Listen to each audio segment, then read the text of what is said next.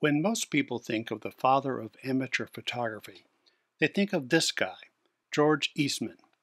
In 1888, Eastman invented roll film, photographic emulsion on a flexible strip. He packaged the film in a camera he called the Kodak. You took 100 pictures, then sent the camera back to the factory, and they would return your pictures and the camera loaded with another roll of film. Hence the slogan, "You press the button, we do the rest." As the ad says, anyone can use it, and they did.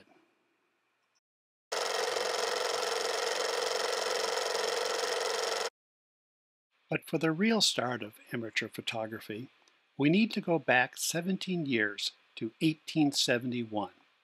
Up until that time, to take a photograph, you not only had to carry a camera, but you also had to carry an entire darkroom wherever you went. This pretty much limited photography to professionals working in a studio and a few brave souls. However, in 1871, the physician and amateur photographer Dr. Richard Maddox developed the dry plate. Now photographers could leave the darkroom at home. 26-year-old Eastman also played a role here by developing a machine to coat the plates in 1879.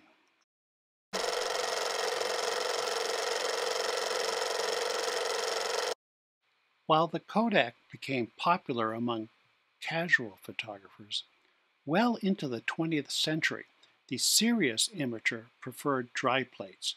Here is the camera my grandfather used, the Seneca Chautauqua Jr. folding bed camera for 4x5-inch glass plates. It was made in Rochester, New York, probably between 1902 and 1904. The lens was made by Wollensak Optical Company, also in Rochester. The camera folded up and could be carried in this convenient case, along with a number of plate holders. Marked f-stops varied between f16 and f256. Shutter speeds were instantaneous, B, and T. On the left was a viewfinder that could be used to get the composition approximately right. There was also a scale for setting the focus. But one would typically use the ground glass screen on the back of the camera to determine precise composition and focus. The plate holder held two glass plates shielded from light by the dark slide. The holder would be inserted between the glass screen and the back of the camera body. The dark slide on the holder would be removed and the shutter tripped to take the picture. When developed, there would be a 4x5-inch negative on a glass plate that could be printed on the bromide papers available at the time.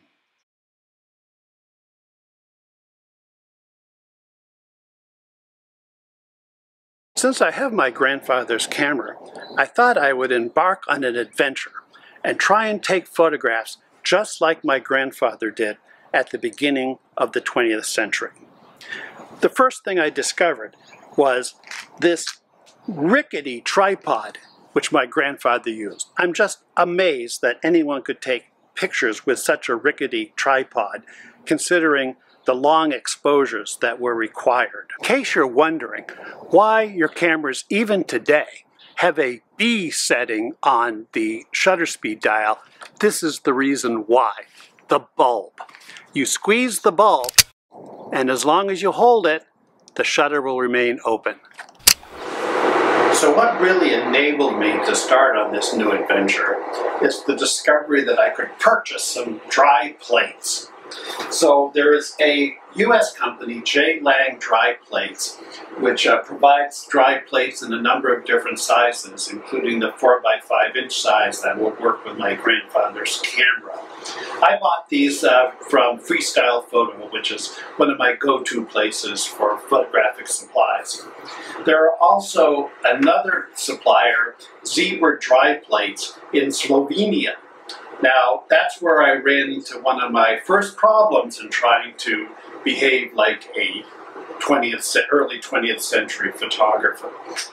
When I tried to buy some supplies from Zebra Dry Plate, my credit card company decided that a purchase in Slovenia must be a fraudulent and put my credit card on hold. So the first step is going to be I'm going to have to load the dry plate into the dry plate holder that will go into the camera. Now that will have to be done in the dark, but fortunately these dry plates are orthochromatic. They're only sensitive to blue and ultraviolet light, so that I can do the loading under a red safe light, which is a little bit easier than doing it in total darkness.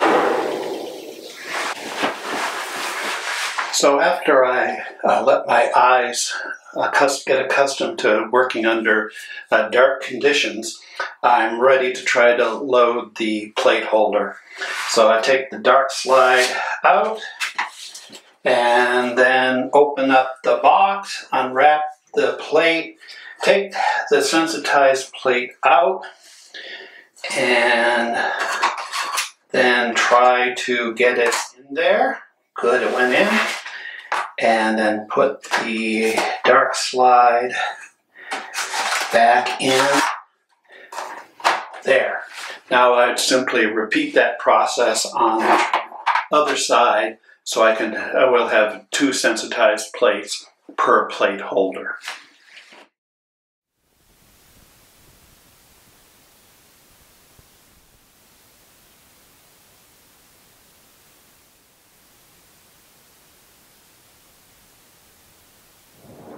We're at the Don Edwards National Wildlife Refuge on San Francisco Bay, and I'm about to take the very first picture using my grandfather's camera. This camera was made in 1902.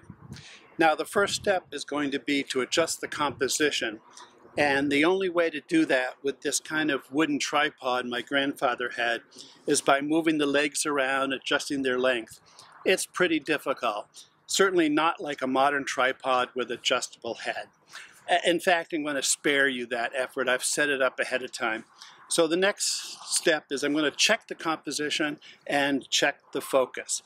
So the first thing I'll do is I'll set the shutter speed to T so the lens will stay open. And I'll set the f-stop so the lens is wide open. And then open the lens. Get the ground glass screen, put the dark cloth over me and the camera, and check the focus. Focus looks pretty good, so I think I'm all set. So we'll close this.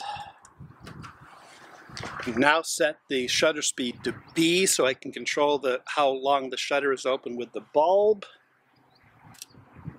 And I'm going to set the f-stop or lens aperture to US 64. This camera is so old it used the universal system for aperture openings. It's equivalent to f32 in the modern system.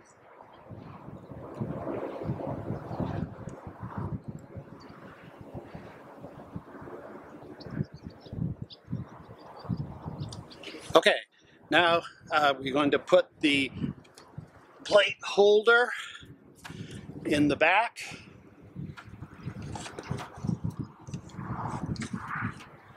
And we need to determine now how long the lens should be open.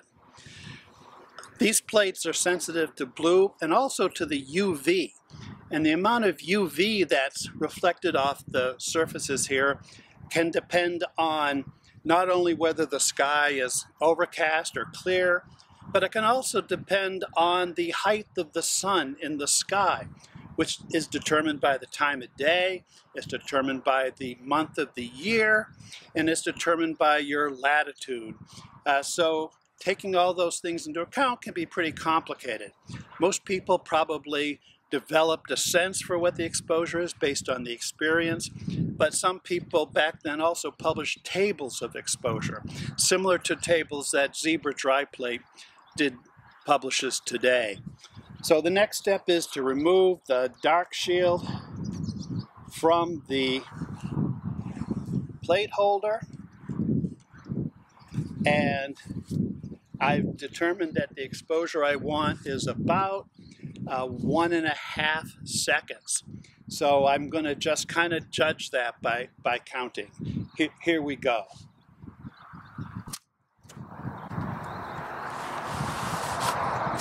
Okay, put the dark side back in. And now we'll take the plate home and develop it and see what we see. So here we are back in my makeshift darkroom. I actually took several exposures while I was out at the Don Edwards, and I've developed the first plate, and it came out pretty dark and high contrast. So for the next plate, I'm going to develop it by inspection, which was a pretty common practice back in the early days of photography. So what I will do is I will watch the shadow areas while the plate is developing. And as soon as I see some density appear in the shadow areas, I'm going to pull the plate out of the developer. That should result in lower contrast.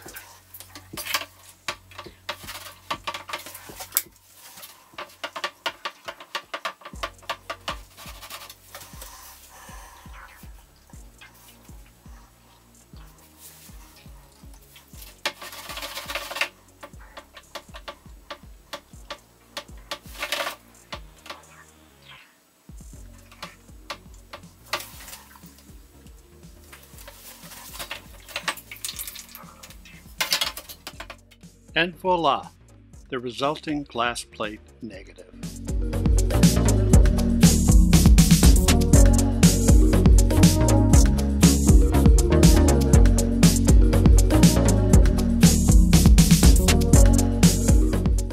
And this is what it would look like as a print.